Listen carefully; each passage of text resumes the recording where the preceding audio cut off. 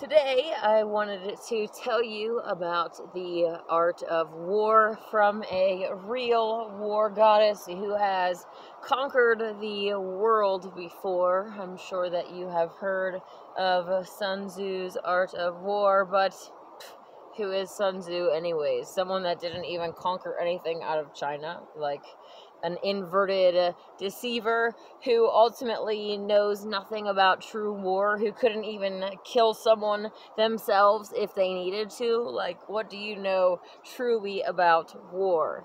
Number one, the real art of war is that willpower is everything. With the willpower, you can survive, you can manifest, you can live. You have willpower, and those of us that are able to fight off the trials and tribulations, the famine, the pestilence, the war that is coming, those of us who fight and survive with will are the ones that are ultimately going to experience the golden age. So willpower is everything. With willpower, you can do anything. The second rule of the art of war is that water wins wars. As you can see behind me, I have, well, you can't see all of them, but I have quite a bit of water here, and I am working on digging a hole to bury this water. So when times of war come, when I have an army here at my base camp, we will have water here. I plan to bury some food in the future for this as well. But water is the key. If you have water, you can continue to go on. Obviously, ideally, you would have food, but with water, it will be way better. Dry fasting, after a few days of dry fasting, especially if you're not used to it, you're definitely not going to feel like getting up and fighting a battle. So dry fasting is not the way to go. So yes, I am here and working on digging a big hole to bury some supplies for water, and yeah, having the right supplies, having water, food, shelter is something that I keep encouraging people to get, because the powers that be plan to basically kill us off through diseases, through pestilence, through wars, not just the man-made wars. Well, they're not man-made, I'm sorry.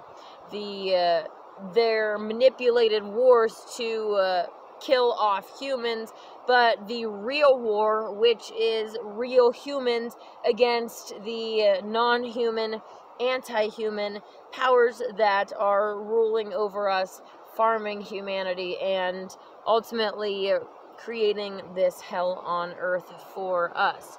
So, preparing to survive what they have planned for us is important. Please make sure that you have supplies, especially water. If you're not already, playing around with fasting and limiting your food intake, I definitely encourage you to do so, because famine is coming. Over the past few years, they have been depleting the crop sources and buying up farmland and farms, and putting themselves in a position where they control absolutely everything and can create a famine situation so that they can take more control and basically force humans into a situation where many will be forced to, well, they'll feel like they're in a situation where they're forced to take the mark of the beast to be able to buy and sell for their families. You don't want to be in that situation.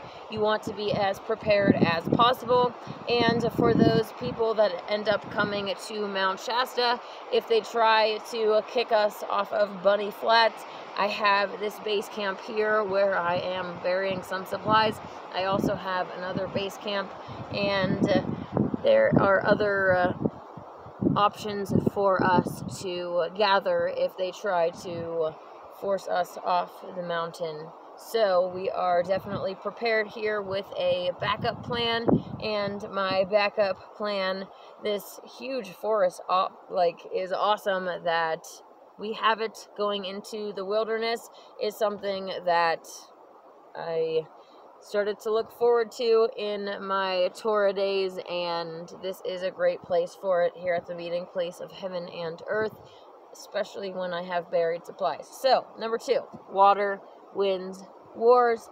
The third and final rule of war is a 2-part rule. The first one is that your soul actually came here for war. If you didn't want to be here, you would not have consented to coming here. You could have stayed up in the upper realms where there is peace. So you consented to coming here for a reason, to make the world a better place. And we do that through war, and war isn't always just bloodshed, just running in and blindly killing everyone. The second part of rule number 3 is that war, to be a real war master, you go in and you turn your enemies into your friends, your allies. You get them on your side. Any real humans watching this, no matter what, disagreements we might have, ultimately the enemy that is crushing us both down is not human, and together we are the ones who have to stand against that enemy. So we have to put our differences aside, and not just with other humans, but also the non-human entities. Ultimately, they all have free will, and I know that they have done a lot of evil to humans. Humans have also done a lot of evil to humans and other species, and no matter how far down this path of evil that you have gone, I truly think that if you want to in your soul to change, to become better, that you can. And I think that everyone deserves the opportunity to try to be better. We shouldn't just go in and start the golden age with bloodshed of all of the satanic flesh puppets. Even though that obviously is an option, it's not really a golden age to start there with a bloodbath, even though that is what they are, trying to get humans to fight each other, to get us to kill each other. And we haven't seen fully the war timelines that they have planned for us, whether it's a war with China and what other countries side with who for this coming world war. And yeah, we have to wait and see what they have planned for you and me. But in the meantime, we need to be preparing for this so that we can survive. With willpower to live, you can survive through anything that they throw at you. But you have to remember that your soul came here for this battle. There will try to be, so many, not only just temptations of a better life, an easier life if you walk away from war, but threats against your life and crushing you down in ways that you can't imagine, start trying to starve us out, hitting us with frequency weapons and other things that they are going to try to do, to try to get us to just submit and go along with their plans, give up the fight and go along with their new world order. But I assure you that if you end up doing that, if you give up the fight, your soul is going to be so disappointed, so embarrassed that you were a coward. Especially if you are listening to my words right now and you're hearing me telling you to prepare, telling you that your soul came here for a reason. You're really going to be disappointed with yourself. So please don't put yourself in a timeline where you end up miserable and ultimately taking yourself out of the game because you did not prepare. I know it's not easy, but especially if you start fasting now, you're going to start saving money on food. You can buy food for the future.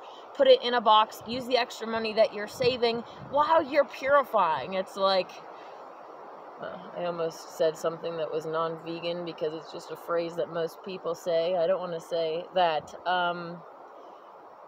Just so you know, it was killing 2 birds with 1 stone. I don't really know a proper vegan counter phrase for that says the same thing, so you know what I mean, but please don't kill birds.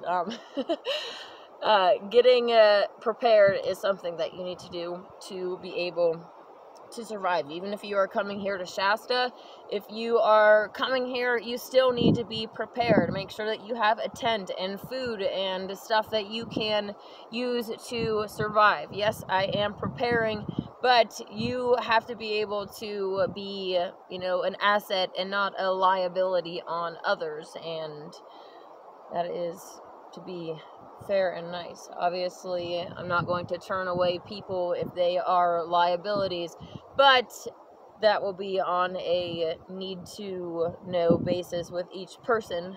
Obviously, my base camp here, I'm going to need people, real humans that are on the same path as me, to be able to stand guard and be the leaders. Every group has leaders, and you know, even in the wild animal kingdom, we find groups having leaders. It's not a bad thing as long as those leaders are actually good, are pro-human, are helping towards the golden age.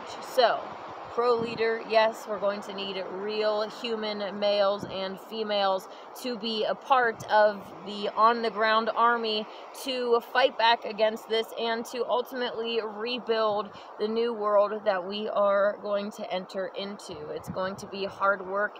It's going to be a fight, but like I said, remember that your soul came here knowing that you were going to be put to the challenge, put to the test. We've been through this before. We've stood beside each other in battle before, and we can get through it once more. I really look forward to meeting you when you come out to one of my full moon celebrations. June 24th at Bunny Flats will be the first celebration.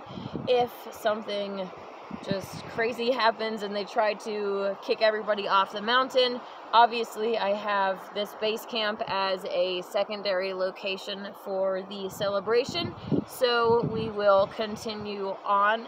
I look forward to meeting you. If you come out to one of those, that is obviously the best time to connect with me. Come and get some of my delicious vegan food and hear some of my custom self-made music. So if you are coming out, please get a hold of me, and like I said, prepare. These are the rules of the art of war. I hope that you have connected with them and that you take heed of them so that you can survive the coming trials and tribulations that are going to put us to the test. I look forward to connecting with you on Friday night for some Friday night fun, 8 till late. I'll be having a video at 8 and at 10, so make sure that you plan to come and talk with me then. And until then, I hope that you have a wonderful week. May God and the Goddess bless you. Calling is coming, grab your guns. Stack cash funds, fathers teach your sons. When politicians talk, assume they're lying and living on your knees. Much worse than lying. Calling is coming, grab your guns. Stack cash funds, teach your sons. When politicians talk, assume they're lying and living on your knees. Much worse than dying. Just like this, the war keeps 7 rounds, or he needs to be